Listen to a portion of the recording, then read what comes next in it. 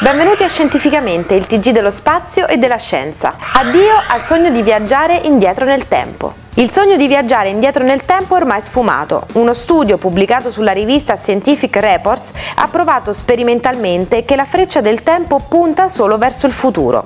La ricerca è stata guidata da Claudio Conti, direttore dell'Istituto dei Sistemi Complessi del Consiglio Nazionale delle Ricerche, in collaborazione con il Dipartimento di Fisica della Sapienza e con l'Università dell'Aquila, ed è finanziata dalla John Templeton Foundation.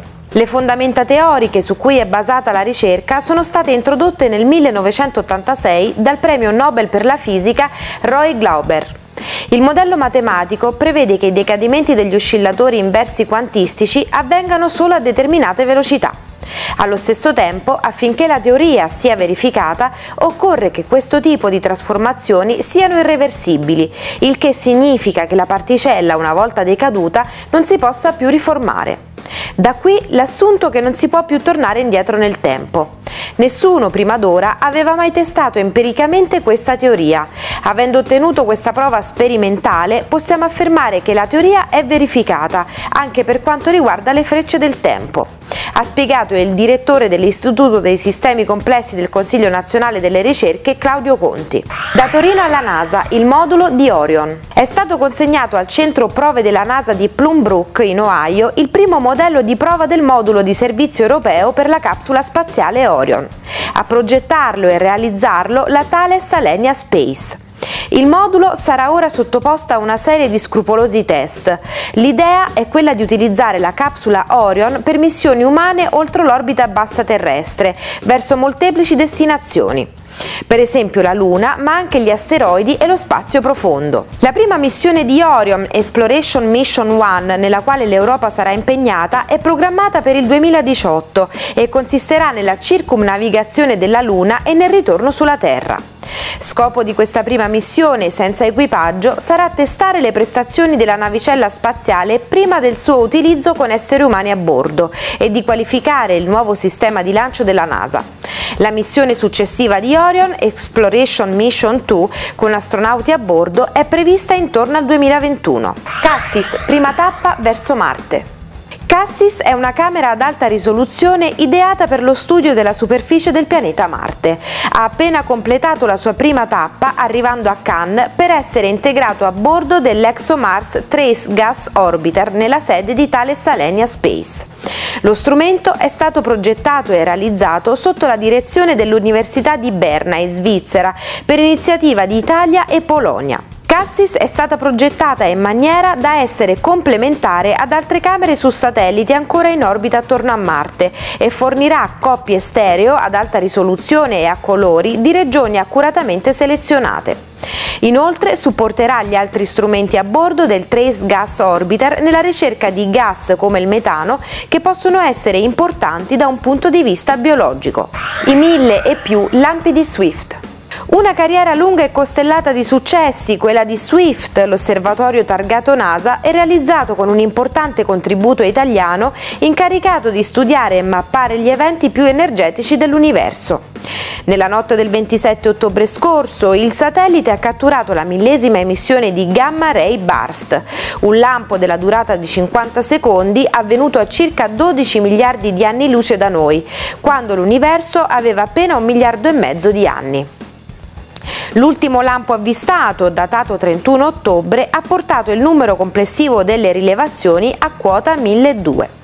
Il 1000° di Gamma Ray Burst visto da Swift, ha commentato Paolo Giommi, responsabile dell'ASI Science Data Center, è un traguardo bellissimo inizialmente isperato, dato che il satellite doveva operare solo per 2 anni ed osservare non più di 200 Gamma Ray Burst. A oltre 10 anni dal lancio e dopo numerosissime scoperte, aggiunge Giommi, Swift è riconosciuto come una delle missioni spaziali più importanti, diventando uno strumento indispensabile per l'astrofisica moderna. L'appuntamento con le notizie finisce qui, vi lasciamo come di consueto allo spazio sull'approfondimento.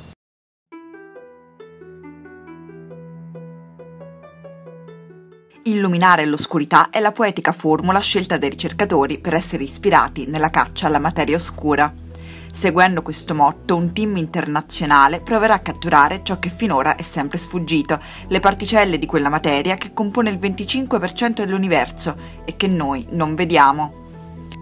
È questo il fulcro dell'esperimento XENON1T, nato nel cuore dei Laboratori Nazionali del Gran Sasso dell'Istituto Nazionale di Fisica Nucleare, grazie alla collaborazione tra Italia, Stati Uniti, Germania, Svizzera, Portogallo, Francia, Paesi Bassi, Israele, Svezia e Abu Dhabi. A coordinare il progetto è l'italiana Elena Aprile, in forza alla Columbia University. Ma in cosa consiste XENON1T? Gli addetti ai lavori lo definiscono una vera e propria trappola per la materia oscura. Di fatto si tratta di individuare l'interazione della materia oscura con quella ordinaria, affidandosi a un rivelatore potente e raffinato, la camera a proiezione di tempo. Lo strumento funziona grazie alla sua immersione nello xenon, gas nobile ultrapuro raffreddato fino ai 95 gradi sotto zero e mantenuto allo stato liquido in un'immensa vasca in acciaio in grado di contenerne 3500 kg. La vasca a sua volta è contenuta in 700 metri cubi di acqua ultrapura dentro un contenitore alto come un palazzo. Tutto questo per preservare un ambiente quanto più possibile schermato dalle radiazioni e dai raggi cosmici, verso cui la corazza principale è costituita dalla rassicurante solidità di 1400 metri di spessore di roccia del Gran Sasso. Senza tutte queste protezioni l'esperimento sarebbe inapplicabile e la materia oscura ancora più sfuggente. Tecnicamente, quando lo xenon liquido interagisce con la materia oscura, soffiata dal movimento della Terra all'interno del suo alone nella Via Lattea, una piccola quantità di energia finisce sui suoi nuclei atomici. È questo il momento della rivelazione. Le interazioni con le particelle di materia oscura producono nello xenon liquido due segnali, un lampo di luce primario e un segnale di carica che genera un secondo segnale di luce ritardato. I segnali luminosi sono catturati da 248 fotomoltiplicatori, sofisticati occhi capaci di rivelare ogni singolo fotone. Dall'analisi dei segnali, i fisici che lavorano a XENON1T possono poi misurare l'energia e la posizione dell'interazione e la natura della particella. Riuscire a catturare una di queste rare interazioni non è semplice, lo spiega bene Gabriella Sartorelli, la coordinatrice del gruppo dei ricercatori italiani, il quale è costituito dai Laboratori del Gran Sasso, dall'INFN e dalle Università di Bologna e Torino. Prevediamo che circa 100.000 particelle di materia oscura attraversino ogni secondo una superficie pari a quella di un'unghia, spiega Sartorelli.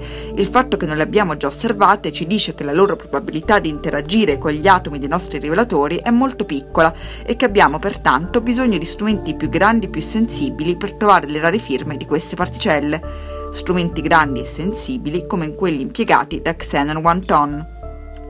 L'inizio della raccolta dati è previsto per la fine del 2015 e proseguirà per i prossimi 2 anni. Non solo, XENON1T, seppur appena nato, è già pronto a crescere. Il peso di xenon liquido ospitato dall'esperimento può infatti arrivare fino a 7,6 tonnellate. Questo significa che un domani potrà ospitare un rivelatore ancora più grande e ancora più sensibile.